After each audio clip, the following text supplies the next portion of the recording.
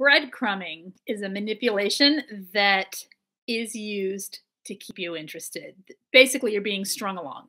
When someone is breadcrumbing you, in particular, when a narcissist is breadcrumbing you, they are giving you just enough to keep you invested, to keep you interested, and to keep you as a source of supply in their life.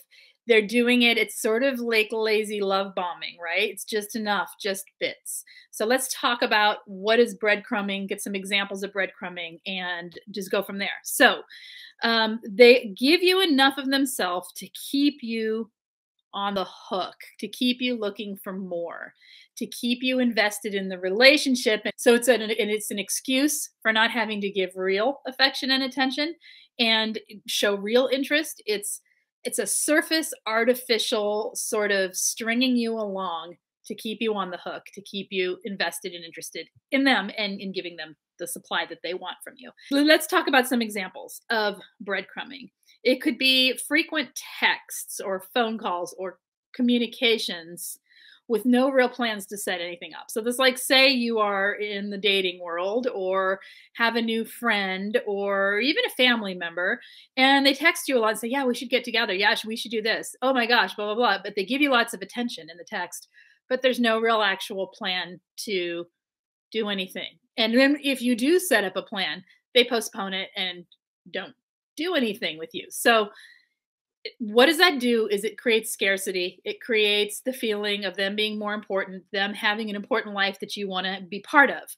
We don't tend to often see it when we're in the middle of this, especially if they're doing this later on. Like, say you're in a relationship with a narcissist and you're not in a living situation, you're in a separate housing situation, and and they do this to you, or they text you all the time, set up a date, set up a weekend, set up this, and then cancel on you, or text you all the time and make it sound like they really miss you and want to see you and never try to see you. Or if you ask them to do something, they go, yeah, we should do that, and they don't actually follow through. It sets up scarcity. It sets it up so that we are on the chase for more of that affection. Another example could comments on your social media, but they don't actually talk to you in real life. You'll see that a lot with narcissistic friends and narcissistic relatives, right? They want to look as if they are invested and involved in your life, but they're not, and it feels really weird. Okay, you could be with a narcissist and they could be flirting with you and then drop you. I have heard of them giving elaborate gifts and then disappearing. It's not even elaborate gifts, just gifts. And it's anything that's baiting you towards what could come next. And then there's no next. That's just it. And it leaves you feeling like, why did I have that expectation? What's wrong with me? When in fact you were led that way, because they are deliberately setting things up to either look good, to look a certain way, to filter everything back to them and how they appear. Okay, so it's like an emotional roller coaster. You're getting mixed signals of hot and cold, often on and off. It's intermittent, so it does come into play with intermittent reinforcement here, which we've talked about a while ago. We know that intermittent reinforcement will cause cognitive dissonance. It will lend to the trauma bonding. So this all plays in together. A lot of times people say, well, they never love bombed.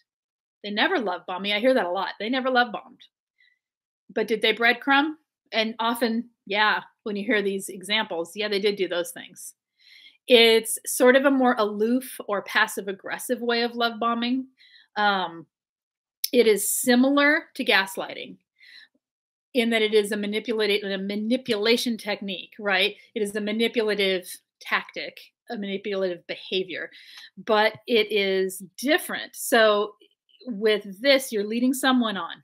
It's basically, that is it. You are stringing someone along. With gaslighting, the person is trying to change the other person's view of reality. So it's a different type of manipulation. They kind of go hand in hand, and they often both tend to happen. Okay, another thing, there may be a lot of surface conversations without any real depth. And when you're in a relationship with a narcissist, you will notice that any conversation rather, that has any depth tends to be about them or something that interests them about you, but not really about you, if that makes sense. Or not even about, if it's like, say it's a topic of interest, a political topic or a social topic or whatever that they're really into. If they're really into it, they can go deep into the thing because that's their interest, right? But for the most part, that's where the depth ends. If it's a conversation about depth in relationship, it won't be there most of the time. There are some that get into it. The types that are really into psychology like to get into it. So this isn't everyone, but you'll. This is kind of a pattern you might see. Oh, this is a good one. So if you're not in a living situation with them, or if you are and they're out a lot, late night calls, calls at odd hours, calls when they know it would be inconvenient for most people. Basically, it's an intrusion of your time, but because they don't call any other time, it feels like you finally get a piece of them, of they're finally giving you something. You see, they wait and wait and wait. They hold it off, and then they give you these calls in the middle of the night, late at night, odd hours. When they know you're with your kids on a weekend, when they know whatever it is, that's when they reach out for your attention. They reach out for your attention when they feel your attention would be somewhere else. It throws you off. It makes you feel like you're like, oh, they really wanted to talk to me this late. No, they just waited till that late to talk to you. All right. It's intermittent replies to messages or conversations. So they pick and choose what they're going to reply to. They string you along with breadcrumbing by agreeing to things or talking about things that you have said are important in a surface way. And then they avoid anything that is a real conversation about things that need change.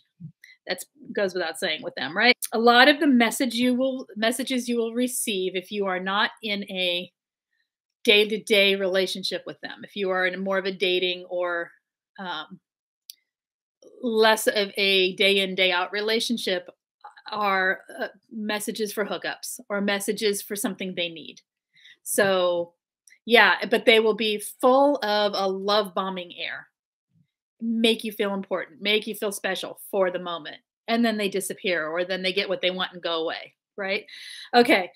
They play the victim. Okay, so when they're playing the victim, when a narcissist is playing the victim and they are breadcrumbing you, they may send you passive aggressive texts, calls, remarks, comments, whatever it is, short little bits of passive aggressive things. They might sigh, or they might send you a picture of themselves looking sad, or they might say a few words that makes you think they really are in need, just enough to get you to bite, to get you to take the bait and ask what's wrong and talk about the problem and talk about the issues. So what does that give them? It gives them supply, and it gives them your focus right back on them. You're being hoovered by a narcissist when they're sucking you back in. Breadcrumbing's big. They do this because they want to look like they're not all in, so that there is something for you to chase after, something for you to need, something for you to want from them. Basically, all of this sets you up for emotional dependence. It sets you up so that you are always looking for signs of love and approval, because it is intermittent. It comes and goes. It's hot and cold. It's unpredictable. Okay. You surrender when you're in a relationship or involved with narcissistic people or toxic people. You end up surrendering your power, your will, your agency, as you are sitting there waiting for their replies, waiting for their phone calls, waiting for their love, waiting for their attention, their approval, their affection. And it's like this downward spiral of your own self-esteem that happens at that point.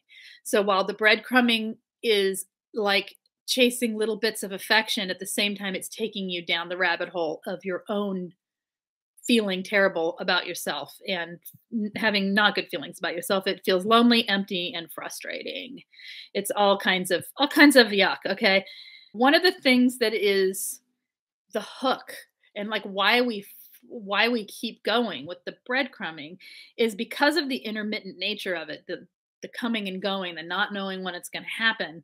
It gives you just enough attention, just bits of attention, just enough focus, just enough, just a glimmer.